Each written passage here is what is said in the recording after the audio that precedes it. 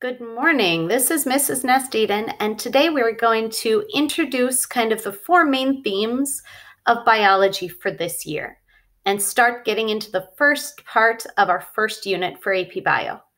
Before we do that, I want to show you just a few resources that were added in AP Classroom over the weekend. You can see under the class materials, there's a new post of materials called Unit 1 Resources. One of these will be added for each new unit that we have. And if you click on that post, you can see there are 3 documents attached in here right now. One of them is the prior knowledge document that you already received a copy of. I just put another one here so that everything for this unit is in a centralized location if you want to look at it again. There's also a document in here called New Content for Unit 1. This is all of the new learning targets and vocabulary, things you probably haven't seen before or may not have seen before, that can kind of be your study guide as you're studying the new material for this unit.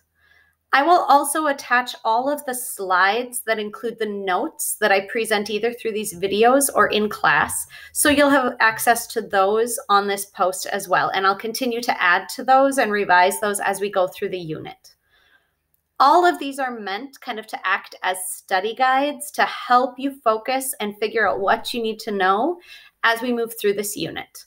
Feel free with these 2 learning targets and prior knowledge documents, feel free to make a copy of those for yourself, and you can just type notes directly into them if that seems like a strategy that would work well for you.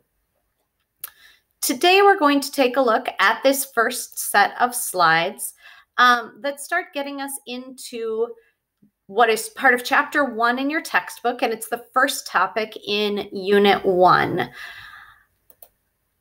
We're going to start today by talking about the 4 main themes that run through all of biology.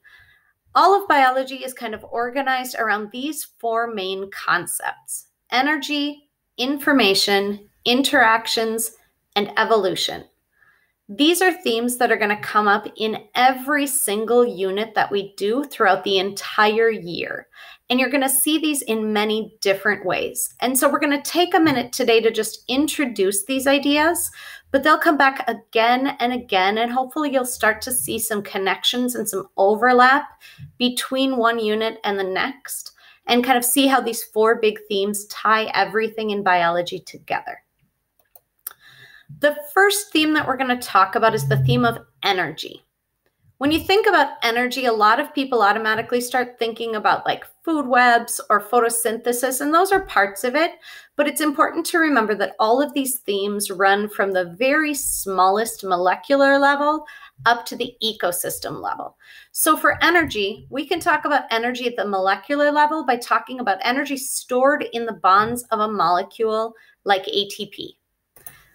We can talk about how energy changes forms as it goes through chemical reactions like photosynthesis and cellular respiration in the different organelles in a cell. And we can talk about how energy flows through an entire ecosystem, moving from the sun through all the different trophic levels. The second theme that we're going to talk about is information. Usually the easiest way to think about information in biology is thinking about a molecule of DNA. Obviously, DNA stores genetic information and passes on that information. So that's information at a molecular level. But again, this includes things beyond just that. Information can also be transferred in how one cell communicates to another cell to pass on different pieces of information throughout an organism. We can also talk about information in terms of how organisms take in information from their surroundings and respond to that information. And we can talk about how organisms learn and communicate information with each other as well. The third big idea in biology is the idea of interactions. And again, this spans all of those different levels. We can talk about molecular interactions, like the interaction between an enzyme and its substrate. That's really important in chemical reactions. We can talk about interactions between different organisms, like a bee pollinating a flower. And we can talk about interactions on a global scale. We can talk about how humans interact with the environment to change things throughout the atmosphere and the biosphere and all of the different levels.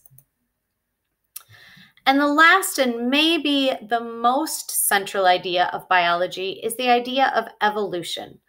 Evolution is probably the core theme of biology because it explains not only how things are different and why things are different, but it also explains a lot of the similarities that we see amongst organisms on the planet. It explains why almost every living thing uses the exact same genetic code that contains those same letters, the C's, G's, T's, and A's, and almost every organism reads those letters to create the same types of polypeptides out of amino acids. It also explains why organisms as different as a fruit fly and a mouse use almost an identical set of genes to set up their body plan, where the head will be and the tail and the back and the front. And evolution can also explain for us not only the similarities, but the differences, why individual species have specific adaptations and how those adaptations came to be in order to help that organism survive best within its environment. So these four themes really tie together everything that we're going to study this year. In this first unit, you're going to get an introduction to all four of them, mainly through the lens of studying plants. We're going to spend a lot of time in this first unit looking at the adaptations of plants and how different features in plants have evolved to help them best survive.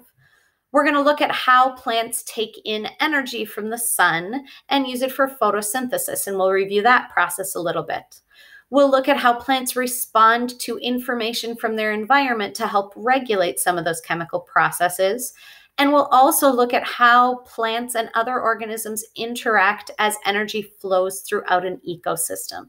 So this unit is going to be kind of an introduction to the big ideas of biology through the lens of looking at plants. Today specifically, we are going to start with a brief review of evolution and natural selection because that is kind of the central theme of biology. It's important that you have a basic understanding of how that process works throughout this entire year. We will have a unit at the end of the year that goes deeper into evolution and some of the details of it, but for now we're just going to do a little bit of a review of the basics. Hopefully by now you've already taken a look at the prior knowledge document, especially the parts that relate to evolution. So we're going to take a couple minutes today and just review these vocab words. If there are any words that you see on the screen right now that you don't remember what they mean, you may want to go and look them up quickly because this is basically what we're going to be reviewing today, is just the basics of how natural selection works and leads to the evolution of traits or adaptations that help an organism to be more fit in its environment. The activity we're going to do today has a couple different parts to it. After this video is finished, you're going to go back into Google Classroom and open two documents linked on today's posts. One is a Google Slides document, and one of them is just a Google Doc where you're going to type your answers. As you go through the slides, each slide is going to present basically a question about evolution and natural selection in the form of a cartoon. Think about these as you go.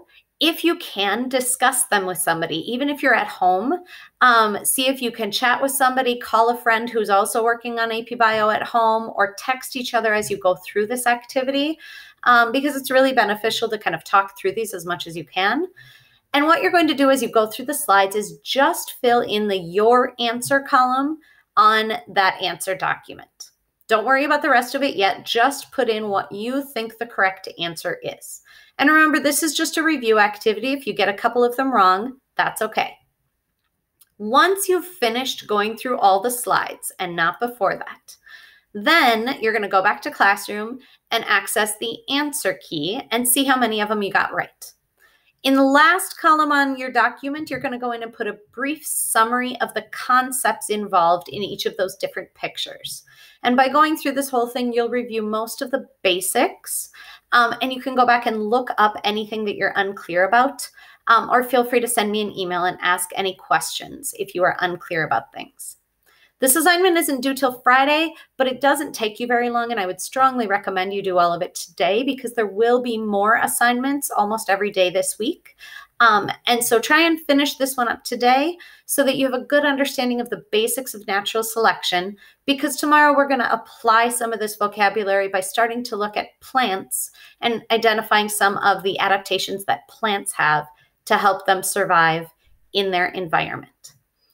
So feel free to contact me with any questions that you have as you work through today's assignment or any assignment this week, and I hope you have a great day.